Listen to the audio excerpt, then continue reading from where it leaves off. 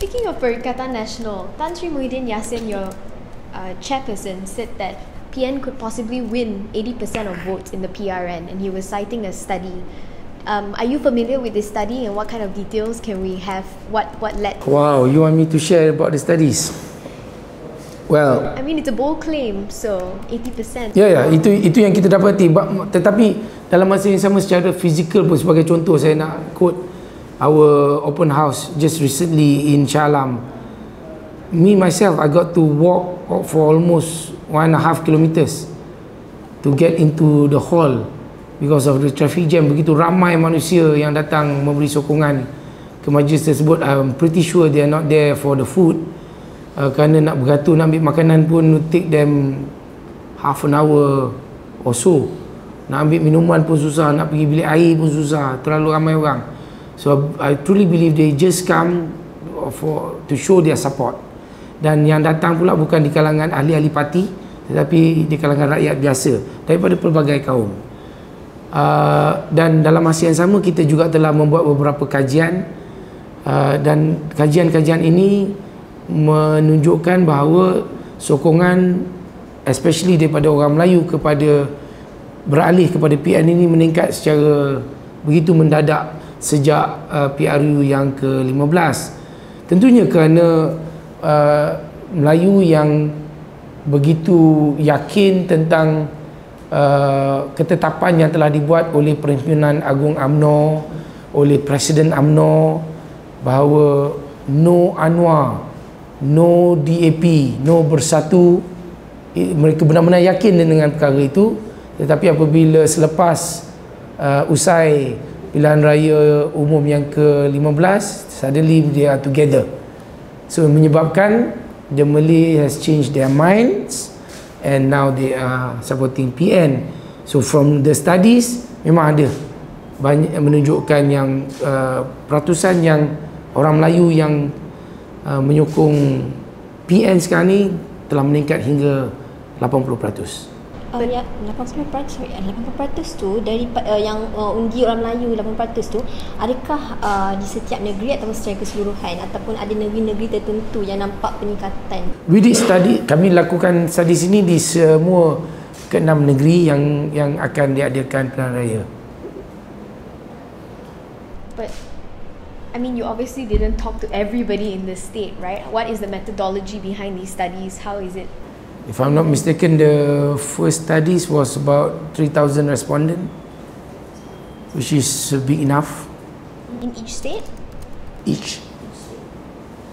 Dato' Sri, earlier you mentioned that you wanted, when we asked you about whether you would contest in PRN, you said no, you want to berkhidmat for your own state.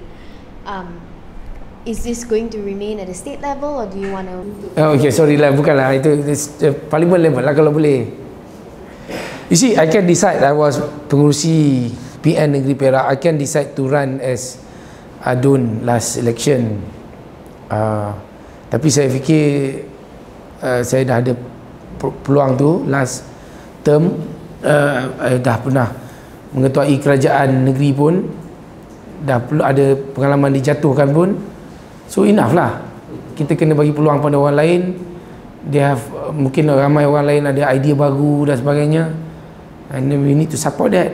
And dalam PN, I truly believe kita ada cukup pemimpin. I was hoping to dapat jadikan Datuk Zainul Fazi sebagai the next leader in Negeri Perak. We short of 4 seats. So Datuk Sarani UMNO PN bergabung dengan PH, they form the government. Datuk Sarani continue. But okay, kita di Perak, as you can see, tak banyak sangat politik lah, politik gurau-gurau ada. Politik kacau-kacau in Perak. We don't disturb the state government, let them move. Kalau dia tak main peranan yang baik, kita akan jadi pemimpin pembangkang yang berwibawa yang baik, kita akan tegur kerajaan dengan cara baik. But I want to stay in Tambun, even though I dulu letak never lost in Tambun, but I lost lah. So, well, Dr. Mahdi pun pernah kalah. Never lose twice. The next, my next campaign will be never lost twice in Tambun. Never lost twice in Tambun. But I don't think Anwar is going to be there. So whoever is going to run against me in Tambun in next general election, be careful. Why do you think he won't contest in Tambun? He's going to lose.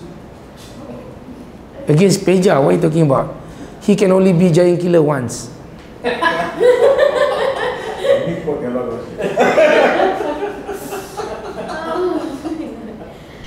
Looking back post GE15, do you think Tan Sri Muhyiddin should have at least consulted PN leadership before throwing away, rejecting? Apa dia lagi sekali? Lost focus already. A few days after polling day, whole country. We've got 115, yeah.